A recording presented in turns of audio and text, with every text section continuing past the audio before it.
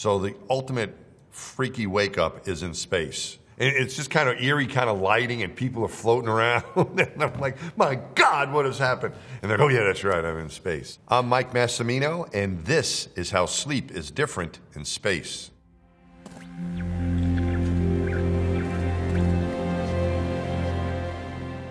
I was an astronaut, a NASA astronaut for 18 years. I flew in space 2 times, 2 missions on the space shuttle. Both of those missions were missions to the Hubble Space Telescope, where I was a spacewalker, so I got to spacewalk 4 times in my career at NASA. I think the most extraordinary thing you can do in life is to get outside of the spaceship and spacewalk. I really felt like I was a real spaceman when I was out there. And you can look in any direction, you're not just constrained by the window, so you see this gigantic ball taking up your field of view, and it's magnificent. Sleep is very important for your health. There's no doubt about it. People generally, I think, don't get enough sleep. That's what we hear, and I think that that's true, and even in my case here on Earth. I think at first it's a bit harder to sleep in space because you're trying to get used to it. But for me, once I got used to it after a couple days, it was probably the best sleeping I've ever had. On Earth, in your bedroom, you most likely sleep in a bed with a pillow behind your head and warm covers on. You know, maybe the room's a little cooler. Usually it's a good idea for it to be dark. Maybe a glass of water by the bed in case you get thirsty. Access to the restroom.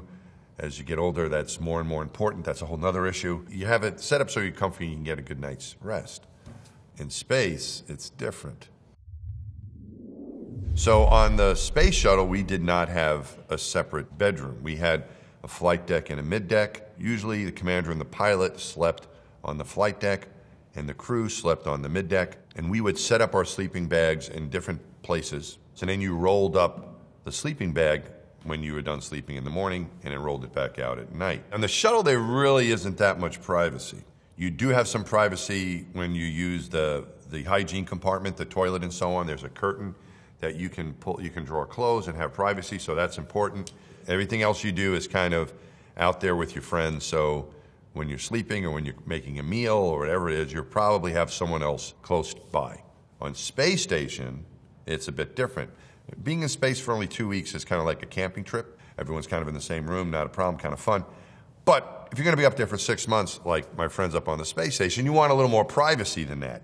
So they actually have a sleep station, a bedroom, which is kind of like a closet. It's not really like a room, it's more like a closet. They'll have their sleeping bag already mounted. They don't have to worry about rolling it up. They can put some of their clothing in there. They can put a computer in there, their music, pictures of their family, and you're in there and you've got your privacy to sleep comfortably. So that's like your own little bedroom in space on the space station. So you sleep in a bed, what you wear is up to you. You know, I kind of like my Snoopy pajamas. So you might, whatever you feel comfortable in wearing or not. You can control the temperature, so you can put on the air conditioning if you need to, if it's too hot, or you can turn the heat up. I usually have a glass of water next to my bed. I don't use a sleep mask or earplugs or anything like that, and generally works pretty well.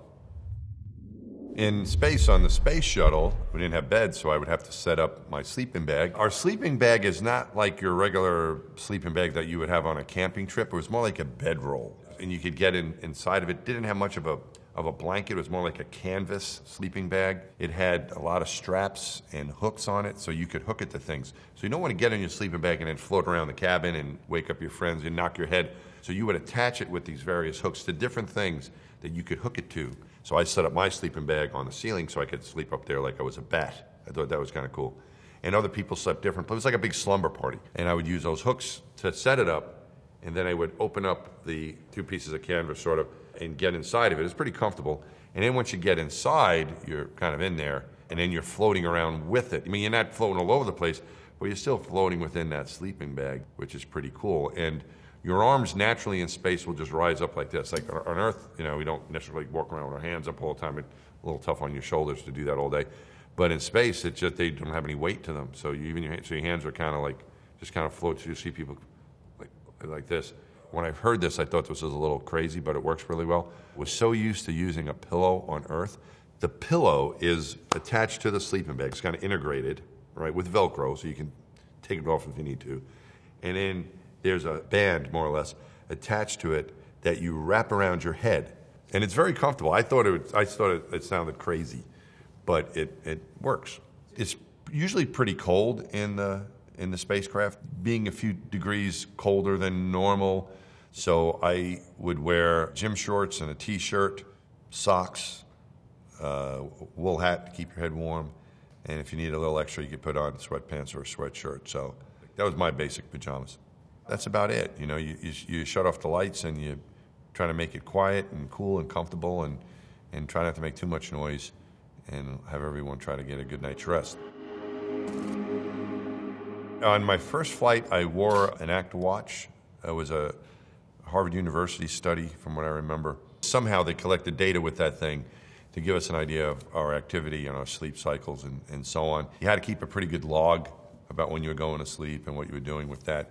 And I think I was pretty conscientious about that on my first flight. My second flight, I wasn't as conscientious, and I forgot to wear the watch for a couple days. And I told them, hey, I didn't wear it, I forgot to put it on. And they're like, okay, we won't be able to use your data. But they do track that, and there are sleep studies. There really is no training to actually sleep, because the basic idea is the same. Close your eyes and go to sleep. However, you get a lot of information about how you can do that more comfortably in the different environment of space.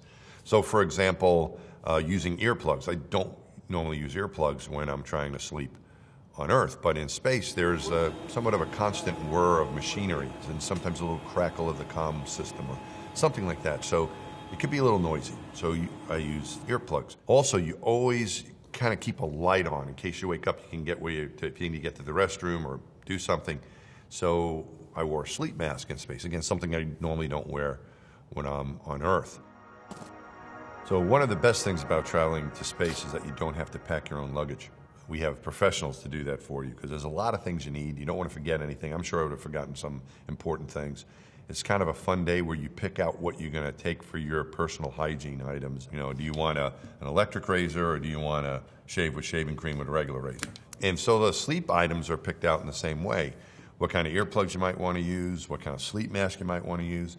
If you have a special one from home that you want to bring, you can hand those in and they'll fly those, and then you keep them afterwards, or they can supply it for you.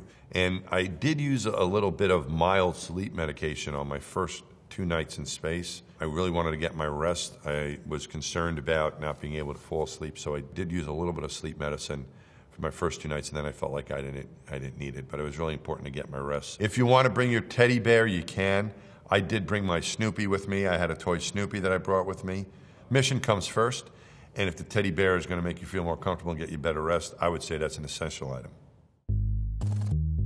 On the space shuttle, the way we woke up was you would be woken up by Wakeup music. They would rotate the Wakeup music by crew member based on what was going on that day. The family usually picks that out, your wife or your kids or someone will pick that out for you, and you can try to guess whether or not it's your song. My first flight, I heard Frank Sinatra's Fly Me to the Moon come on. I was convinced that was going to be my song, but it wasn't. I got the Mission Impossible theme. I think it was a lack of confidence on the part of my family for that one. On space station, it's more like an alarm that is set that'll go off. But the ground will make sure you're awake and ready to go.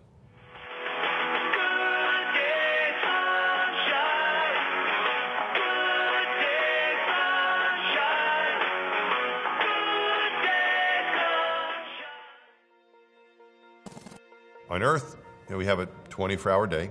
We have a morning and an evening. I generally get up early morning, go to bed not too late, try to do that.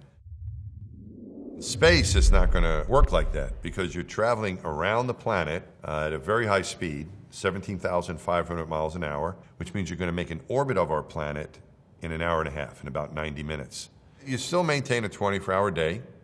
You have an 8-hour sleep period. Getting ready for bed, we call it pre-sleep. Before that, a little bit of time after, we call post-sleep, where you're getting ready to start your day. And then you more or less work in between that. But as you're going around the planet like this, half the time it's dark, half the time it's bright.